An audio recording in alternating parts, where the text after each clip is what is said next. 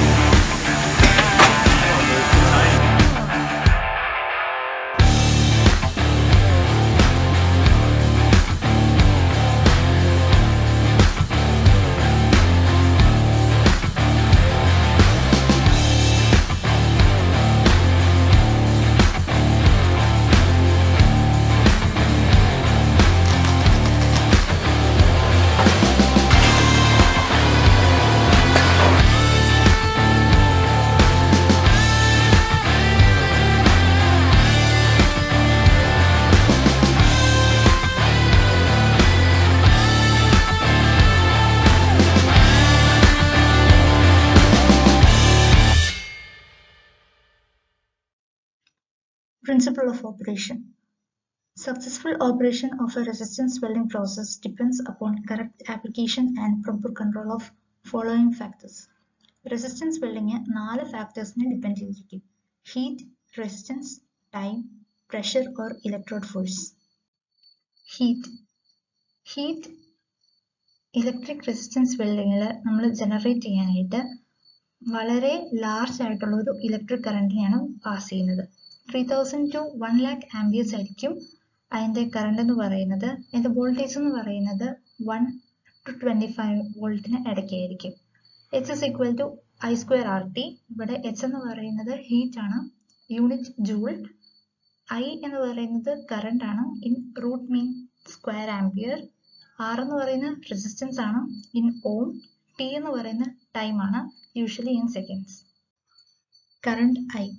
With other parameters kept constant, the temperature and resistance welding is regulated by controlling the magnitude and timing of welding current.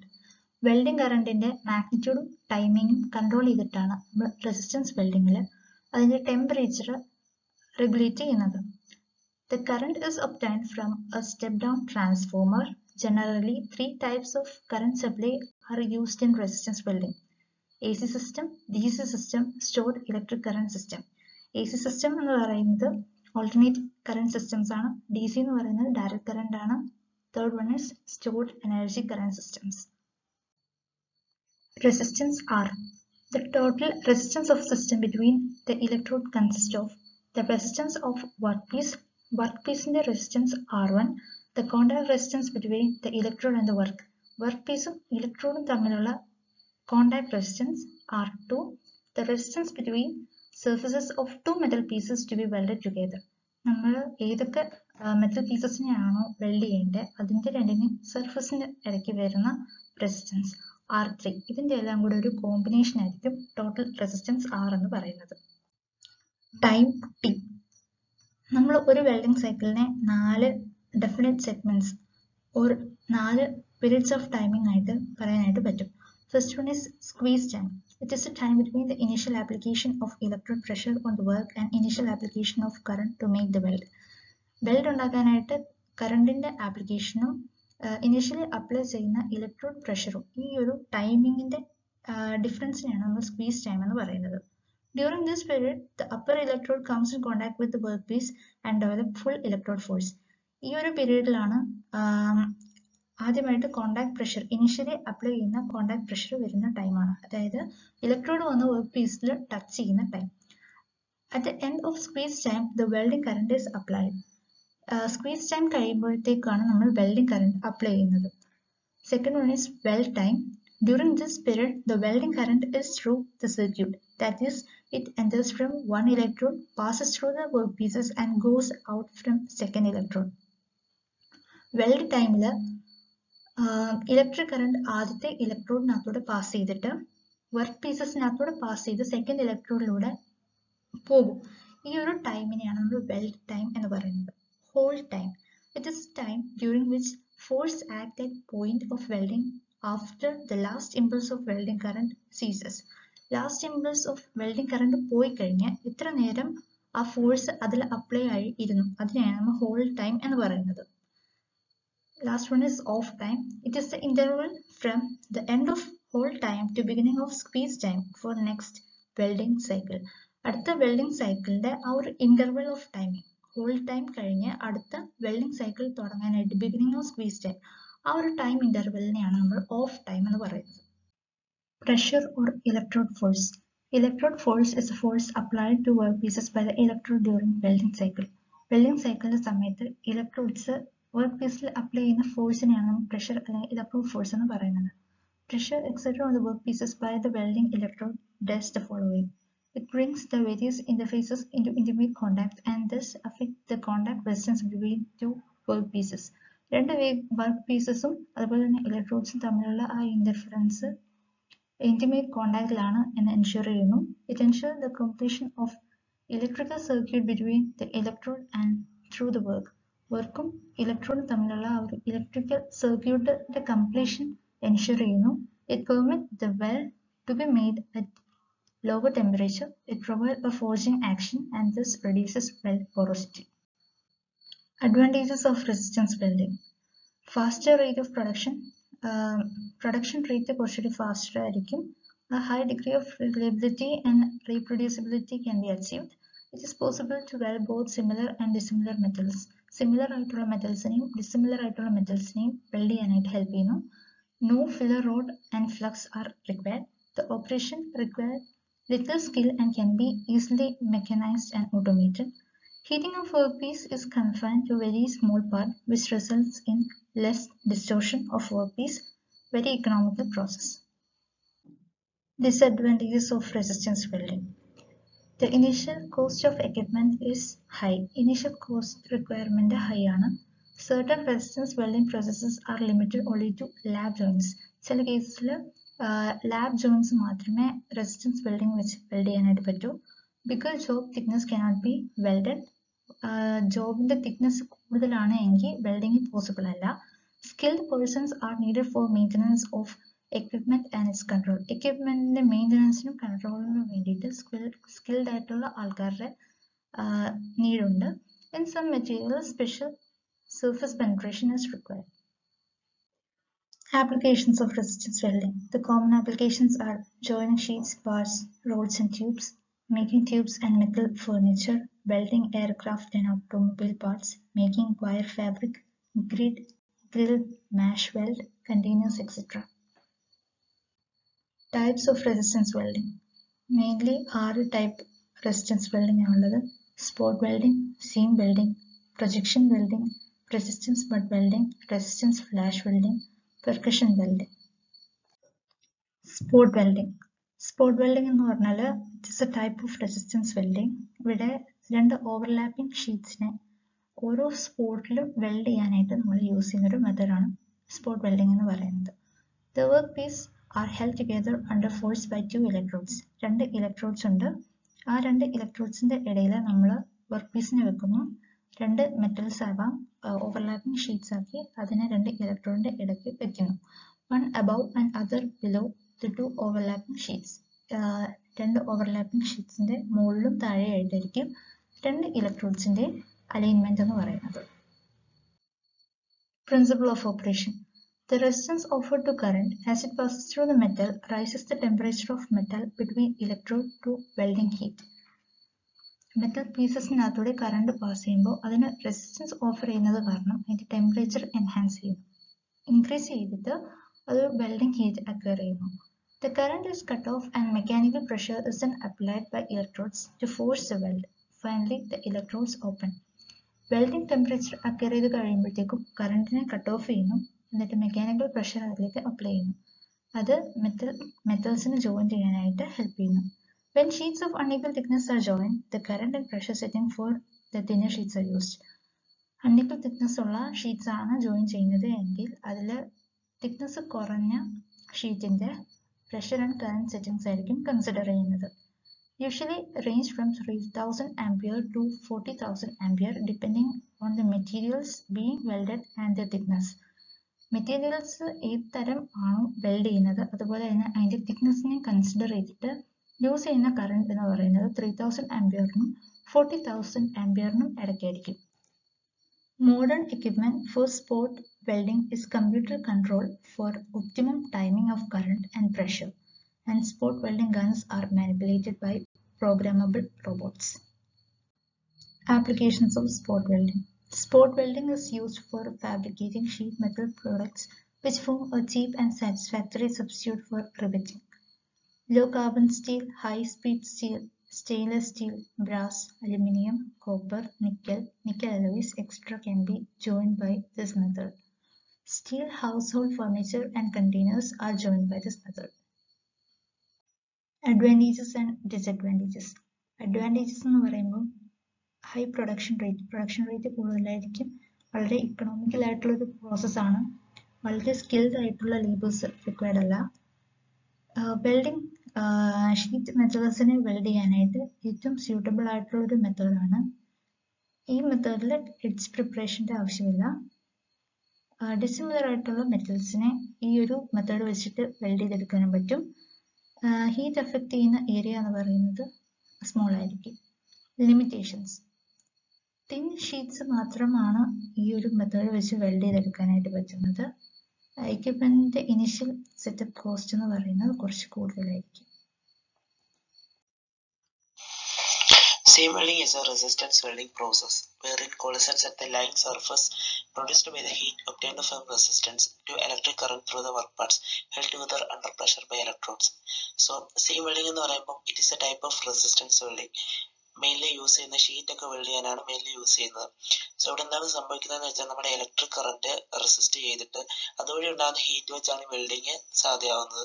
The resulting weld is a series of overlapping resistance chambers made progressively along a joint by rotating the circular electrodes.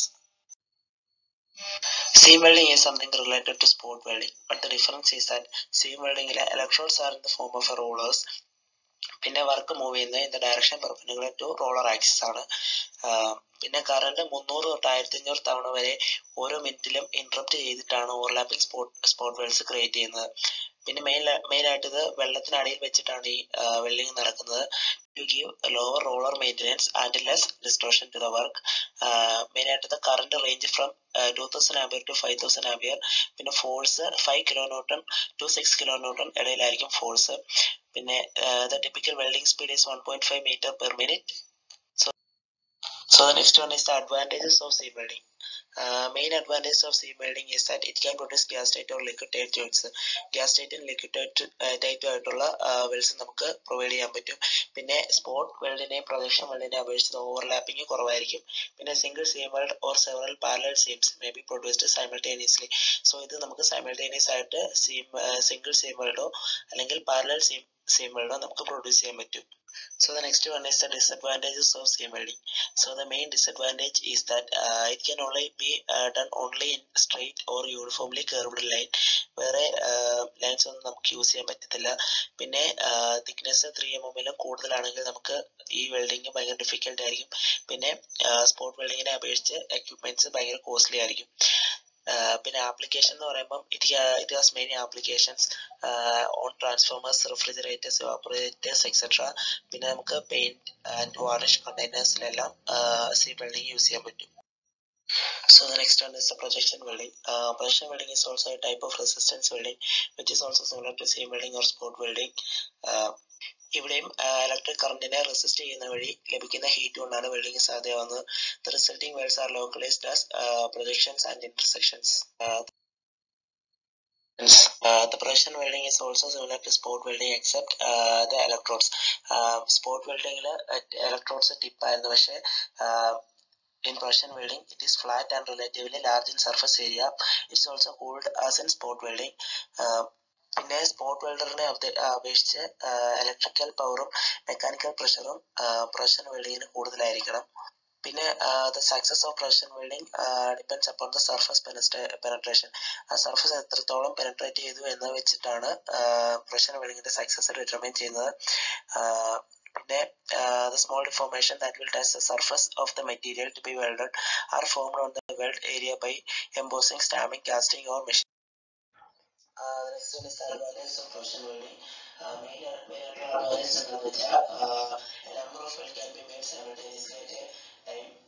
പിന്നെ spot welding കൊണ്ട് ചെയ്യാൻ പറ്റാത്ത മെറ്റീരിയൽസിനെല്ലാം precision welding use ചെയ്യാൻ പറ്റും. പിന്നെ precision welding electrodes spot welding ഇലക്ട്രോഡ്സിനെക്കാളും ഒരുപാട് കാലം നീണ്ടു നിൽക്കും. സർഫസ് തമ്മിൽ ഒരു ഗുഡ് ബോണ്ട് ഫോം ചെയ്യാനുള്ള ആവശ്യമുള്ള കറണ്ടും പ്രഷറും എല്ലാം പ്രഷൻ വെൽഡിങ് കുറവായിരിക്കും എടുക്കുന്നത് compared to spot welding. So this reduces the chances of shrinkage and distortion around the welded zone. പിന്നെ scale rust oil and work metal coatings interfere less with precision welding than with spot welding. So the next one is the disadvantage of precision welding. The precision welding is limited to combinations of metal thickness and composition which can be embossed. For proper welding, all precisions must be of same height. So precision welding same height ഉള്ള സർഫസിൽ മാത്രമേ നമുക്ക് use ചെയ്യാൻ പറ്റത്തുള്ളൂ. പിന്നെ ഒരുപാട് strong അല്ലാത്ത മെറ്റൽസിലൊന്നും precision welding ചെയ്യാൻ പറ്റത്തില്ല. The applications of precision welding is that it can be used in small fasteners, nuts, etc. It is used for welding of refrigerators, condensers, joining of wires, etc. Welding of steel parts, titanium alloys, model alloys, etc. So ഇവിടെയെല്ലാം നമുക്ക് precision welding use ചെയ്യാൻ പറ്റും. So the next one is the butt welding. It is also called upset butt welding or upset welding. So in this welding, the two pieces to be joined are held tightly together and current is applied so that the heat is generated and the pressure is also applied throughout the heating period. So butt welding എന്ന് പറയുമ്പോൾ നമുക്ക് വേണ്ട രണ്ട് plates or രണ്ട് pieces നമ്മൾ tight ആയിട്ട് hold ചെയ്യും, എന്നിട്ട് അതിലോട്ട് കറണ്ട് അപ്ലൈ ചെയ്യും. അപ്പോൾ കറണ്ട് എൻ്റർ ഏരിയയിൽ ജനറേറ്റ് ആവും, എന്നിട്ട് pressure is also applied through out this heating period. So the constant is produced simultaneously over the entire area. So there are two workpieces. One workpiece is attached to the stationary clamping block and the other is attached to a mobile clamp. എന്നിട്ട് ഈ രണ്ട് വർക്ക്പീസും നമ്മൾ ഒരുമിച്ച് കൊണ്ടുവരും by pressure forming A but and A current of high magnitude, വളരെ high magnitude ഉള്ള current നമ്മൾ എന്നിട്ട് ഈ വർക്ക് പീസിലോട്ട് അപ്ലൈ ചെയ്യും. So the heat is generated because of the resistance to flow of electric current. Electric current വഴി heat അവിടെ generate ആവും. When the desired welding temperature is reached, pressure is increased for proper joining. Proper ആയിട്ട് join ചെയ്യാൻ വേണ്ടി നമ്മൾ pressure increase ചെയ്യും. അതായത് welding temperature reach ചെയ്യുമ്പോൾ നമ്മൾ പ്രഷർ ഇൻക്രീസ് ചെയ്യും. Then the welding current is cut off after the weld is obtained. The welding pressure is released when the welded joints reach normal temperature. Normal temperature എത്തിക്കഴിയുമ്പോൾ നമ്മൾ welding pressure release ചെയ്യും. So the next one is the application of butt welding. Application includes wires, bars, strips and tubes are butt welded. പിന്നെ small strips of ferrous and non-ferrous materials and longitudinal butt joints in tubes and pipes. പിന്നെ metals welded include copper alloys, low carbon steels, stainless steels, etc. So the next one is the flash butt welding. Flash butt welding has largely replaced resistance butt welding. It is similar to upset butt welding except that the heat required for melting is obtained by means of an arc rather than simple resistance heating. ഇവിടെ melt ചെയ്യാൻ ആവശ്യമുള്ള heat simple resistance heating വഴിയായിരുന്നു upset but വെൽഡിങ്ങിൽ എടുത്തുകൊണ്ടിരുന്നത്. പക്ഷേ in flash butt welding it is the heat required for melting is obtained by means of an arc. So the principle of the flash butt welding is that in this welding the workpiece are clamped in the stationary and a movable block with a small gap. രണ്ട് pieces, ഒരു piece stationery ബ്ലോക്കിലും ഒരു piece movable ബ്ലോക്കിലും ചെറിയ gap വ്യത്യാസത്തിൽ വെക്കും. When the current is turned on, it jumps through the gap, causing a flash. Current pass ചെയ്യുമ്പോൾ അത് ആ ഗ്യാപ്പിലൂടെ ഒരു ഫ്ലാഷ് പോലെ current pass ചെയ്യും and that produces a heat for the welding. When sufficient heat is produced, more pressure is applied to join the workpiece. ആവശ്യത്തിനുള്ള heat produce ചെയ്യുമ്പം ഒരുപാട് pressure apply ചെയ്യും to join the workpieces. The welding current is cut off and the workpieces are unclamped after joining it's over. So the next one is advantages of flash butt welding. In flash butt welding offers strength factor up to 100% and consumes less welding current than upset butt welding process. Upset butt welding processനെ അപേക്ഷിച്ച് welding current കുറച്ചേ use ചെയ്യത്തുള്ളൂ and it offers a strength factor up to 100%. The process is cheap, faster and no weld surface preparation is required. Then the disadvantage is that concentricity and straightness of workpieces during welding is difficult to maintain. There's a possibility of fire and health hazards due to flash. So flash highly prepared for flash വഴി നമുക്ക് fire and health hazard ഉണ്ടാവാൻ chance ഉണ്ട്. So the application includes welding of bars, rods and tubes. Metal welded include low carbon steel, low alloy steel, stainless steel, tool steel, etc. It is also used for the welding of saw blades into continuous loops, tabs and reamers to alloy steel shanks. The process is used in automobile industry, aircraft industry, refrigerators and farm implements. So automobile industry and aircraft industry എല്ലാം flash butt welding widely use ചെയ്യുന്നുണ്ട്. Percussion welding എന്ന് പറഞ്ഞു കഴിഞ്ഞാൽ നമ്മൾ weld ചെയ്യേണ്ട surface full heat ചെയ്യുന്നു. ആ heat obtain ചെയ്യുന്നതെന്ന് പറഞ്ഞാൽ ഒരു ആർക്കിൽ നിന്നാണ്. ഈ ആർക്ക് ഹീറ്റ് പ്രൊഡ്യൂസ് ചെയ്യാനുള്ള കാരണം ഇലക്ട്രിക് എനർജിയുടെ റാപ്പിഡ് ആയിട്ടുള്ള ഡിസ്ചാർജ് ആണ്. ഈ ഡിസ്ചാർജ് കഴിഞ്ഞ ഉടനെ നമ്മൾ വളരെ റാപ്പിഡായിട്ട് ഉള്ളൊരു പ്രഷർ അപ്ലൈ ചെയ്യുന്നു. ഇത് കാരണമാണ് അവിടെ വെൽഡ് ഫോം ചെയ്യുന്നത്. Principle of operations. The clean workpiece are clamped into welding machine and live force is applied to bring the ends of two workpieces near.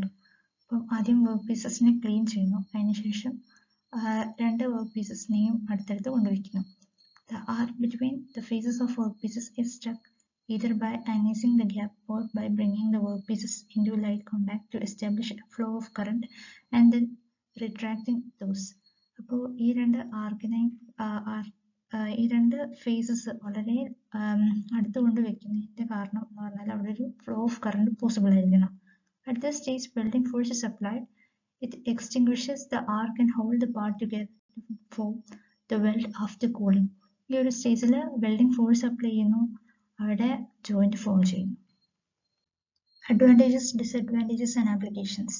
Advantages: because of extreme brevity of the arc, fusion is confined to the surface of parts being welded and there is almost complete absence of flash or upset. Heat-treated or cold worked metals can be welded without annealing or destroying the heat treatment. Disadvantages: the process is limited to butt welded joints only. Since control of path of an arc is difficult, the joint used is limited to about 1.5 to 3 square centimeter. Applications: mostly used for aluminum and its alloys. Mostly ഈ type of welding use ചെയ്യുന്നത് അലുമിനിയത്തിനും അതിൻ്റെ അലോയ്സിനും വേണ്ടിയിട്ടാണ്. Copper alloys, low carbon steel, stainless steel and copper to molybdenum are also welded by this method. Thank you.